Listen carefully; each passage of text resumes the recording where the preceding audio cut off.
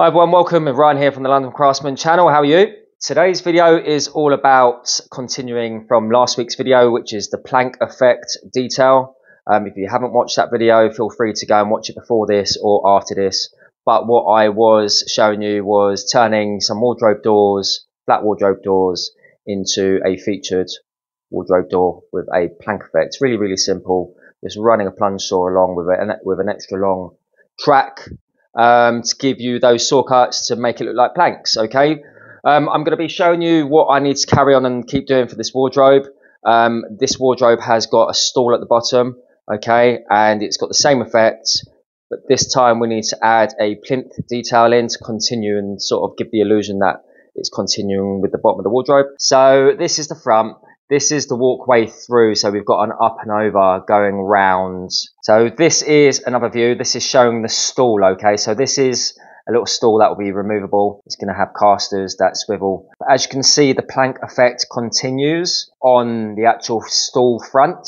So we're going to go in the workshop in a moment. I'm going to show you this face that's already been done. I'm continuing that detail around the sides of the stool and the back, just to give that detail all the way around the stool so it's not plain. But what we need to take into account is the line across the bottom. We need to give the illusion that this stool plinth is lining up with the bottom of the doors. Our plinth that we do in a wardrobe is 60mm high, so I'm allowing 10mm, so this is going to be 50mm high from the bottom of the stool. And then we've got to continue these lines, okay? So that's what I'm doing inside. So once I've completed the stool and all the plank effect is done, I'm going to bring it into the spray room and I'm going to give it a full blitz of white primer all the way around. Well worth staying to the end because you'll see the stool transform. All the plank effect will get highlighted because of the spray. You'll also see me spraying it, how I do that also. So yeah, well worth staying to the end to watch that a little bit. Don't go anywhere. Okay, so we're in the workshop. Sean's just working away, and here we go. We've got the stool with the front already machined. Okay, so as you can see, the lines are slightly off. They're not parallel, and the reason for that is that we just had to work out those lines according to the wardrobe around it. So forget about that. But what we need to work out is this line here.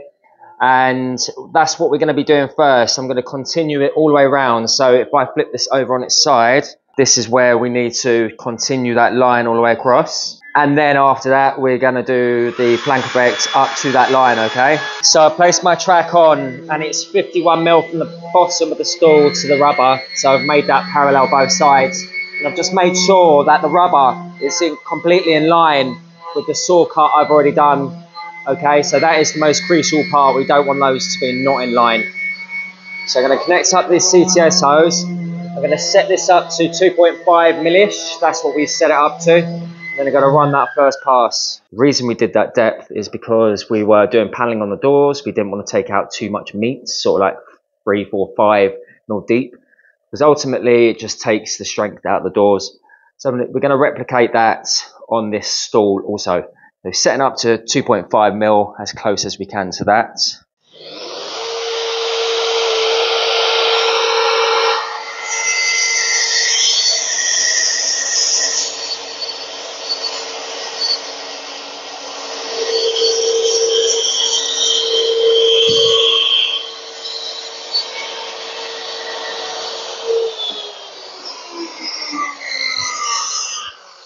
Okay, so that's one cut, that's the plinth.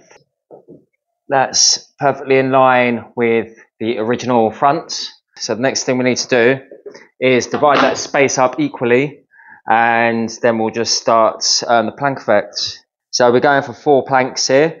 I've taken the overall width, I've taken off 3 gaps, and that equals to around 9mm. Then I divided by 4, and that's given me 140. So what we're doing is 140 from the edge. I've drawn that on with the pencil lines, one there, one there. We're going to place the track on this side, and then we're just going to go for 1 cut, and then we will measure from that cut, and then on we go to the next one. Okay, so I've got the track on, and we are going to be starting from this end. So what I'm going to do is going to plunge in and just about start at that line, and then work my way across. Okay, ready for it?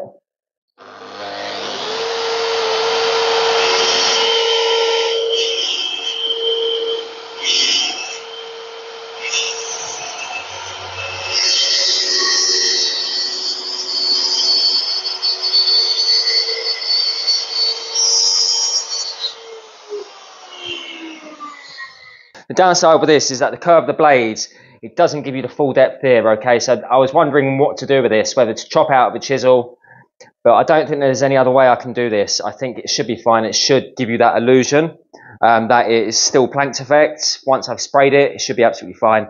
It's just the curve of the blade. So I'm going to leave it like that. I'm going to continue. So all I'm going to do from this point on is measure 140 from the furthest point of that cut, this side of the cut, 140, track on and work my way 2 more, and then it will be complete. And what I'll do is I'll set up the tripod, show you the rest, and then show you the finished product.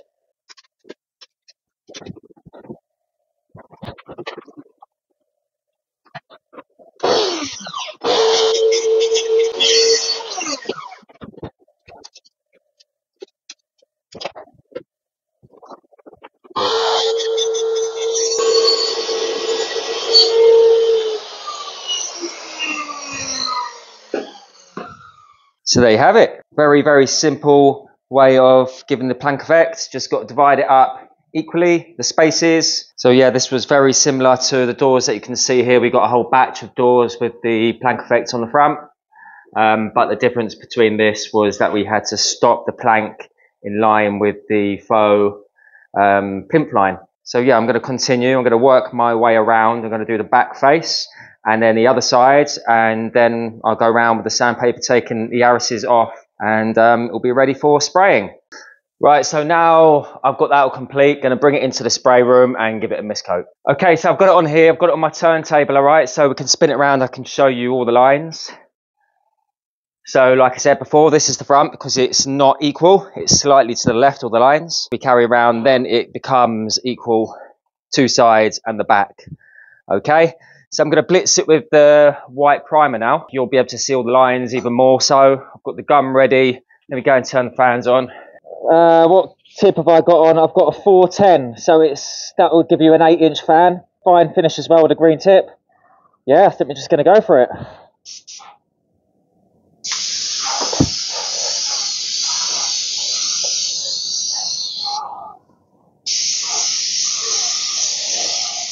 Spin it round.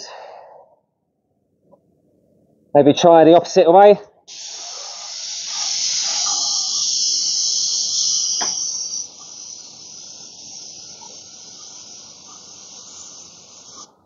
Okay. Move it around. So this is the back. I want it to go in heavy because I want it to go into all the grooves.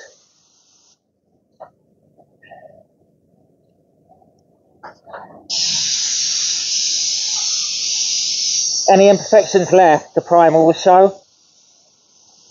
Like the end grain, that's we've done a little fill. The end grain that will probably dry, and then it will soak it up, and then we'll see any more imperfections. So yeah, I mean, I probably could just give the top a blast. Shall we give that a blast too?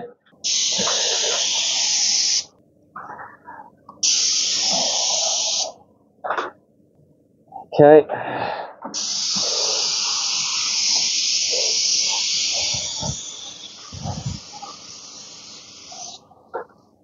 And there you go. You can see all the grooves. Can you see all the grooves a little bit better now? Yeah, nice. Perfect. I always put on a primer pretty heavy. I'll take this off now. Yeah, and really, really simple and easy way to create that saw cut plank effect. So we went over the plinth first, and then we just cut up to the plinth lines. Simple. There's a little pillow going in here. It's going to get upholstered. We've got 4 cast wheels going underneath. And that is it, happy days. So once that dries, by tomorrow we'll get that rubbed down with P240, do 2 top coats, and job done. Other than that, guys, I hope you enjoyed the video. If you have, like and subscribe. We're at 34.3 thousand subscribers now, so if you do want to add to that, feel free to hit that subscribe button, like and share. But other than that, guys, have a great rest of the day. See you next Sunday at 9 AM. Take it easy.